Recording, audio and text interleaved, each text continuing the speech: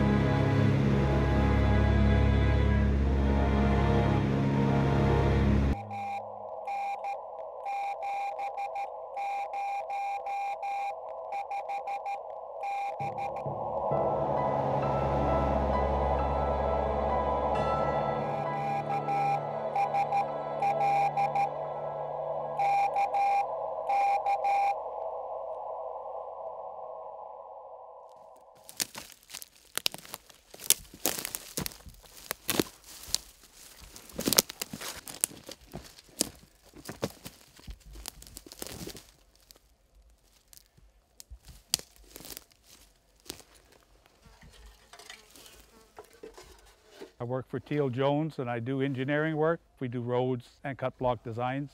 There was Walter Van Hel, Tom Weston and myself.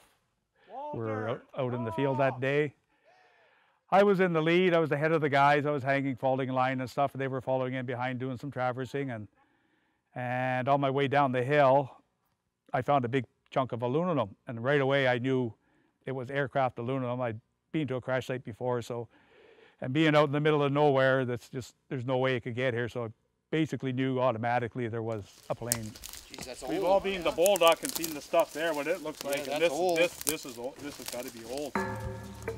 We'll have to pan out a little bit here, maybe. Sure, yeah. And see what we can come up with, because there's got to be more. I guess we probably shouldn't really disturb anything until we'll see if we can find anything else. Yeah. We started finding bits of aircraft debris, kind of on a trajectory through into the forest. So we followed that along. You know, as we found more and more pieces of debris, and of course they're getting bigger and bigger, we knew that there was something significant in front of us. Some big pieces down here, guys. Oh yeah, what you got there? I don't know. I don't know if this is leather or rubber. Oh, it's rubber. Some sort of membrane, maybe. I think so. Yeah. I don't know. I think I got part. This is part of a wing right here, I'd say. What do you think, Walt? Oh yeah, it looks like the aileron. Aileron? Yeah. Okay. All kinds of wires and pulleys here. Oh yeah, yeah, definitely. Look Part at of this. the aileron. So I guess the wings probably broke off on one of these trees. Boy. Yeah. That big cedar up there snapped off probably. And we worked our way up. We found the cockpit of the plane. One of the engines was there still attached to it. And we found numerous personal items. We found like shoes, pieces of jackets, one of the old flight helmets there, leather flight helmets. We found one of them, and we were pretty sure that nobody had been here before. Everything was undisturbed. Most of the plane was buried in litter, but most of the stuff you could still tell what it was. At the going down of the sun and in the morning, we will remember them. We will remember them.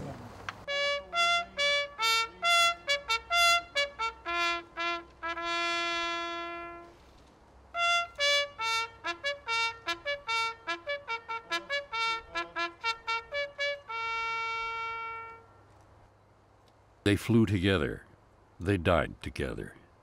And now they're at rest together in a tranquil Victoria cemetery.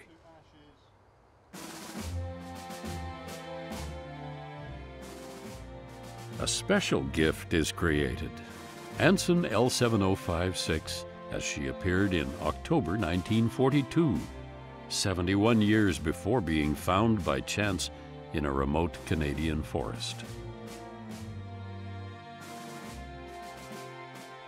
New kinships form, and connections are forged through a desire to remember those that gave their lives while preparing to serve.